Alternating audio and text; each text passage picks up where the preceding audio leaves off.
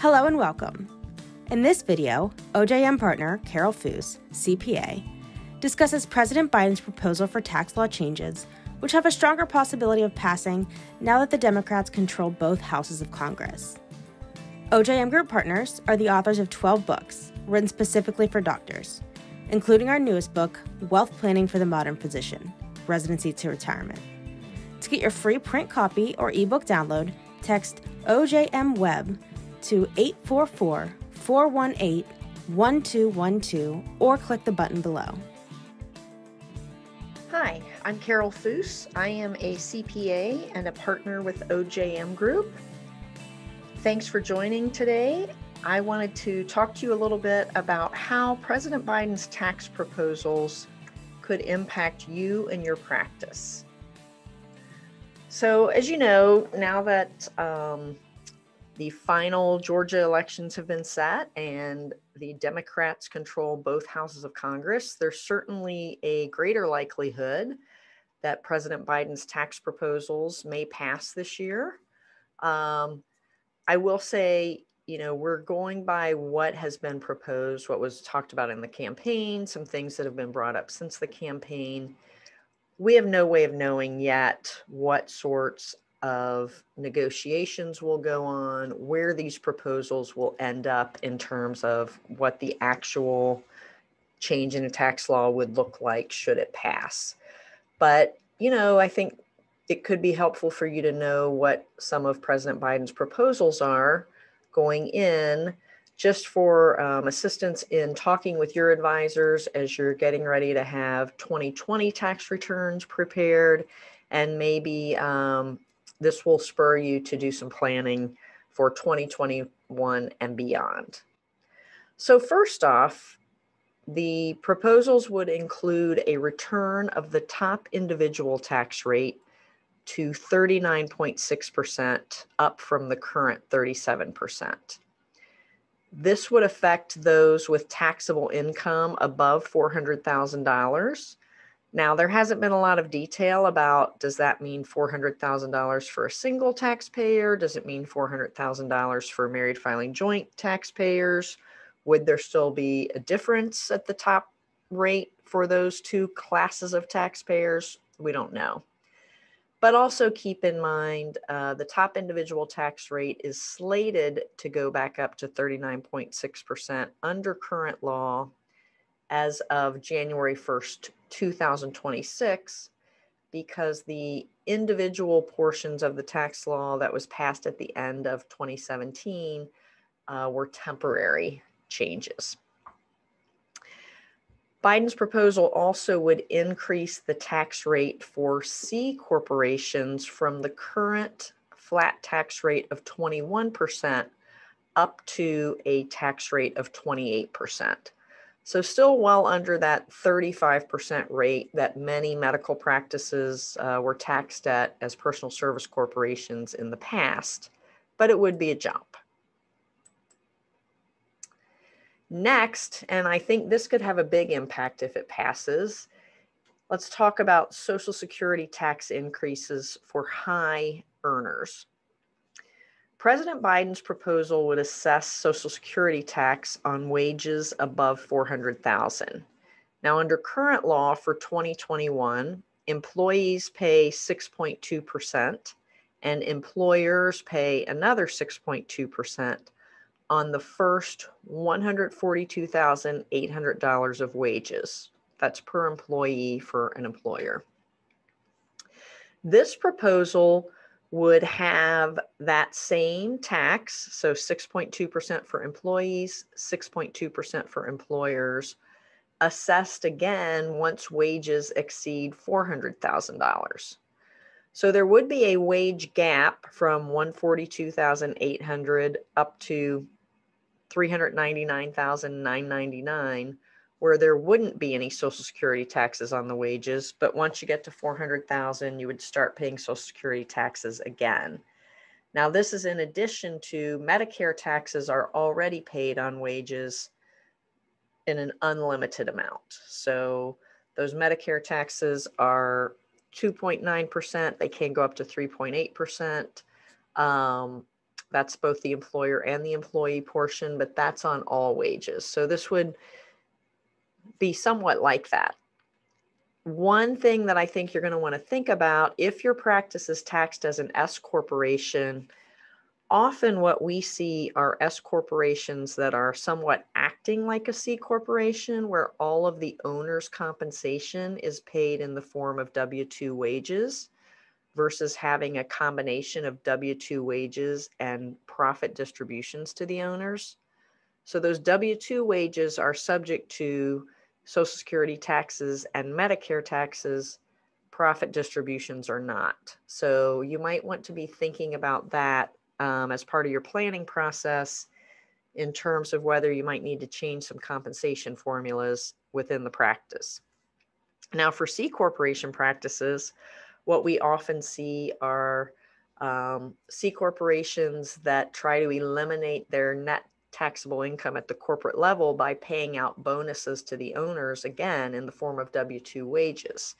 So keep in mind, you're going to be looking at potentially Social Security taxes on those bonuses, as well as higher Social Security taxes for you, the employer, on your highly compensated employees, for instance, those non-owner physicians that are employees. Capital gains and qualified dividends.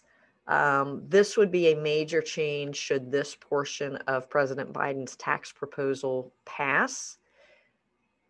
His proposal would include taxing capital gains and qualified dividends at ordinary income tax rates for those taxpayers earning over $1 million. Now, keep in mind, currently, the tax rate on long-term capital gains and dividends is 20% for taxpayers in the highest tax bracket. You add on to that a 3.8% net investment income tax under the Affordable Care Act. So we're at 23.8%.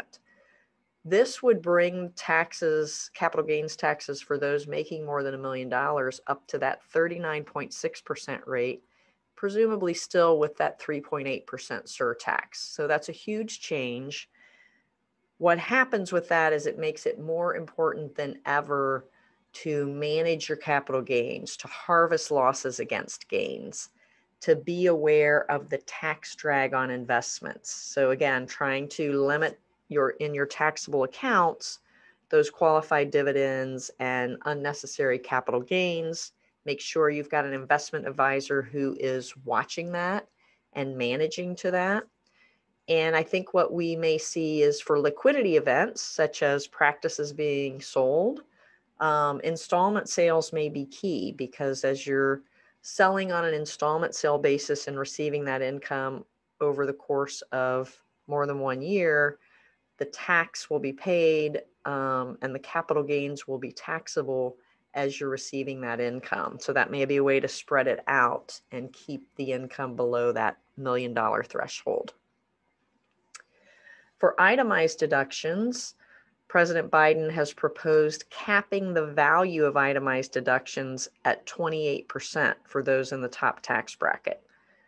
So as an example, you're at a 39.6% tax rate. You've got, let's say, mortgage interest that's being deducted. You know, for that dollar of mortgage interest deduction, instead of getting a 39.6 cent on the dollar benefit, you would only get a 28 cent on the dollar benefit for that mortgage interest that you're paying. He has also proposed restoring the PEAS limitations for those above $400,000 in taxable income. Now, the PEAS limitations essentially limit itemized deductions for high income taxpayers. There's a reduction of about 3% of itemized deductions once you're over a certain threshold. So presumably his proposal would include restoring those limitations.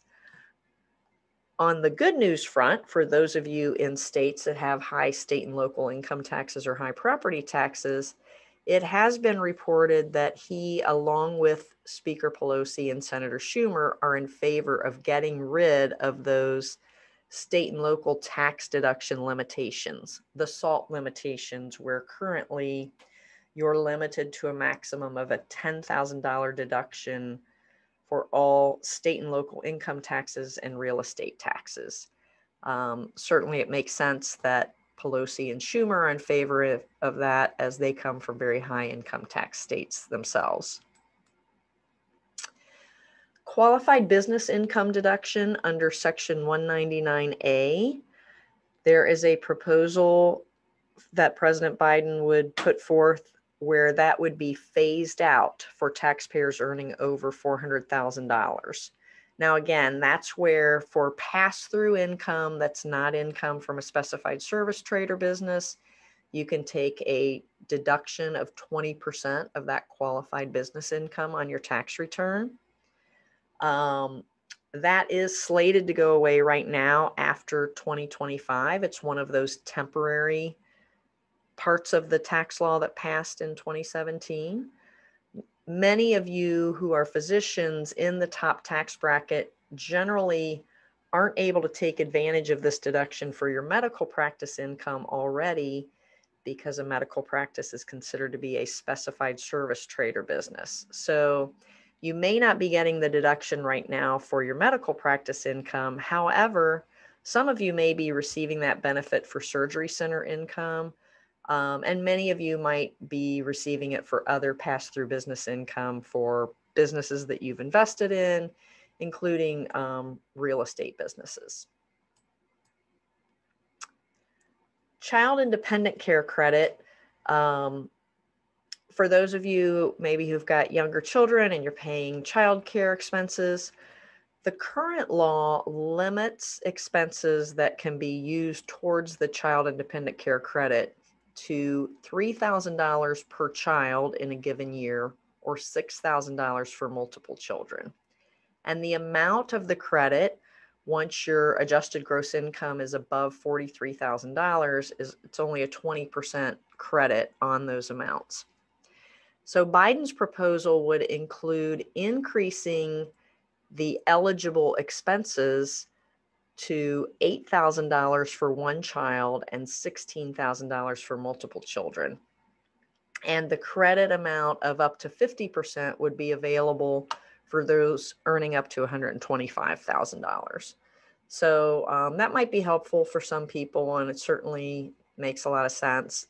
And even for those of you who own practices, for many of your employees, this may be a benefit that they'll see in their tax returns.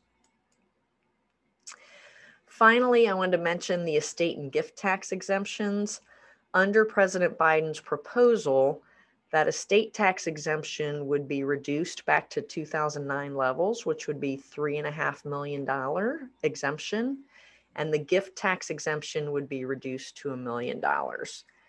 Now, again, I want to state, we certainly don't know what will pass.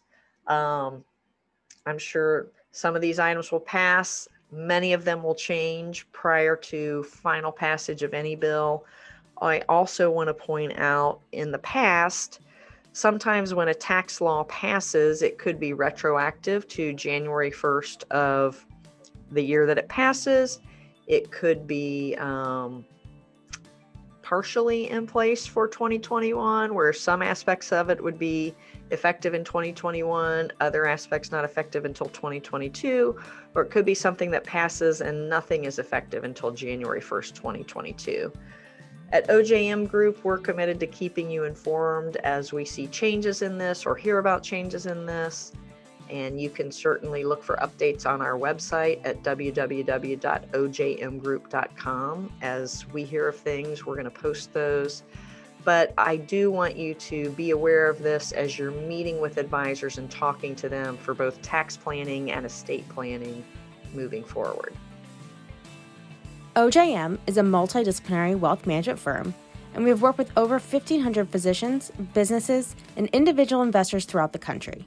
We would welcome the opportunity to speak with you about how we might be able to bring value to your wealth planning. OJM Partners have authored several books, all of which are available to webinar viewers at no charge. You can get a free print copy or ebook download by texting OJM Web to 844-418-1212. You can also visit ojmbookstore.com and enter OJM Web at checkout. In addition to a free book, OJM Group also offers viewers a complimentary consultation where we can answer your questions and see if our firm might be a good fit for your situation.